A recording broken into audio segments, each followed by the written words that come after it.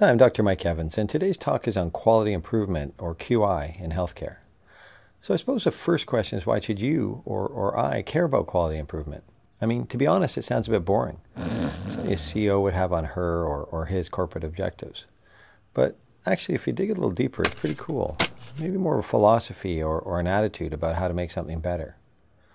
And now that I think about it, it's really the attitude I'm looking for in my patients. The ability and desire to tweak their habits, seeing if this change improves their life, and if it does, to try and make it standard practice. You see, for my patients to make these changes requires skills, but it's also an outlook.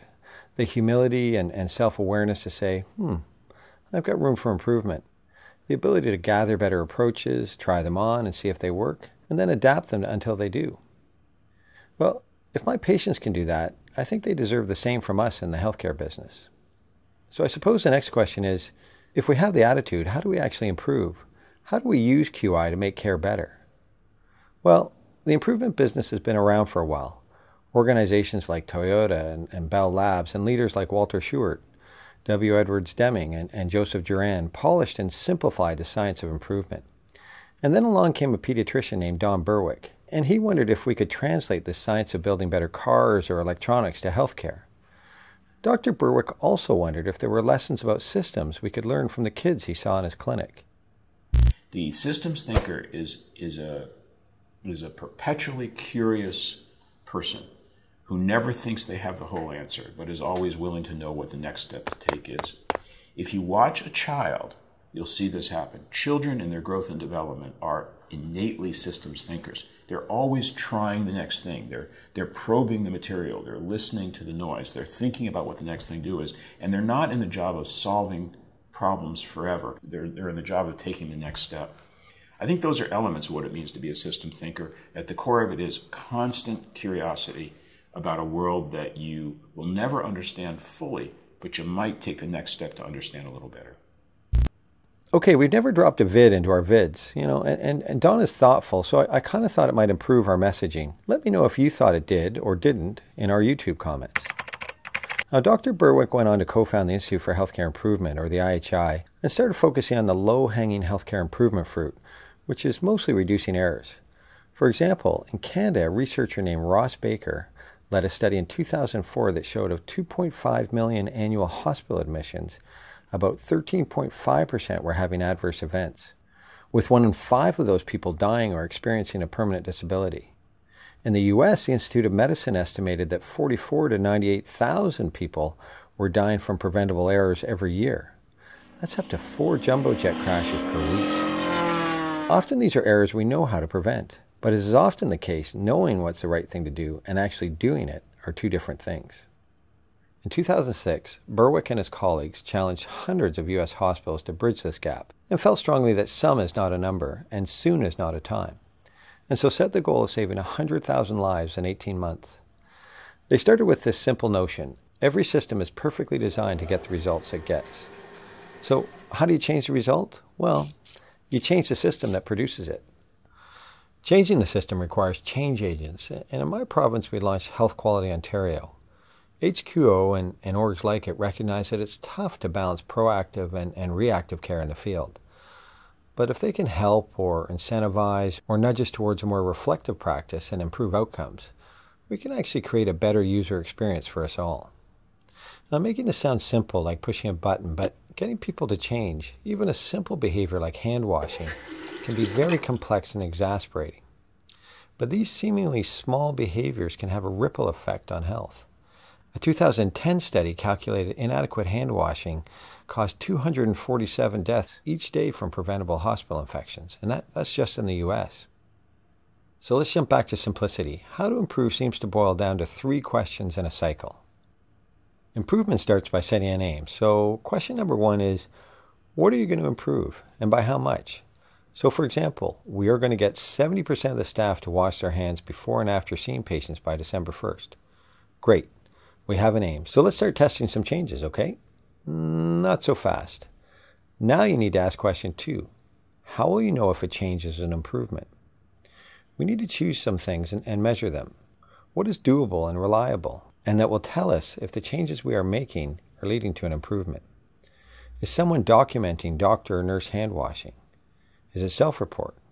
Is it the amount of soap and disinfectant used? Okay, we have an aim, and now we have some measures. Next up is question 3. What changes can you make that will lead to the improvement? To start, we just want to test one change with something called a PDSA cycle. Plan the test, do the test, study the test results, and then act based on those results. Maybe it's new soap dispensers or little bottles of gel. Maybe you read about the study that changed the signage from wash your hands to protect yourself to wash your hands to protect your patients, which resulted in a third improvement over a 2-week period. Maybe it's reward or audit and feedback or asking patients to check. Just pick one and get started. Then you test other changes and the PDSAs just keep rolling. Fine-tuning the change based on what you're learning. Saying to yourself, here are some ways we can improve. Let's try them out by dropping them into our practice in a thoughtful way that fits with our clinic and our patients. And let's measure how we do. Adapt, adopt, or discard. Simple, right? But powerful, and it actually works. At my hospital, St. Michael's in Toronto, elderly patients with fractured hips were often waiting more than 2 days for surgery. This wait was painful, with increased chances of conditions like delirium and depression, longer recovery times, and even death. The care team scratched their chins, mapped out and redesigned every step of the journey to surgery in order to fast-track these patients. They created a code HIP called as soon as the patient arrives. This streamlined them to the urgent list for surgery, rapid triage, essential testing, priority consults from anesthesia and internal medicine, and so on. All these tweaks led to a jump from 66 to over 90% having surgery within 48 hours. Now, these changes don't happen without engaging the human side of change. One thing you'll discover is that it's possible that the people you work with might not be as into hand washing or urine infections or diabetes as you are. I know, crazy, but this leads to 3 pieces of advice. First is the concept of innovation fatigue. Often your workmates are getting overloaded with requests for practice change, which are well-intentioned but can be overwhelming. My own approach is to take a page from motivational interviewing. MI recognizes some of our natural inclination as problem solvers is to fix things, provide advice, and argue for change. But the reality is that not everybody is ready for change. Both MI and QI recognize that ambivalence about change is normal, that building readiness and confidence for change, a shared agenda, requires careful listening and strategic questioning, the ability to roll with resistance, more of a dance than a directive, I would say. Actually, sometimes resistance to change can actually be an opportunity in QI. Creating diversity or disruption can actually be an opportunity, something to build on. My second point is about priorities. I think we have to acknowledge that patients and your fellow clinicians may have certain priorities on the day. That talking about depression or headaches may trump your diabetes flow sheet, or even that focusing on their non-diabetes issue might, in fact, be more helpful for patient self-management. These shifting sands, the transition from silo care, are the reality of the emerging science of complex care. Sure, asking what's the matter, but also asking what matters to you.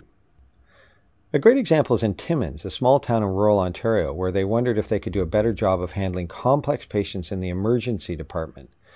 So people seen in the emergency more than 14 times or admitted more than 3 times a year.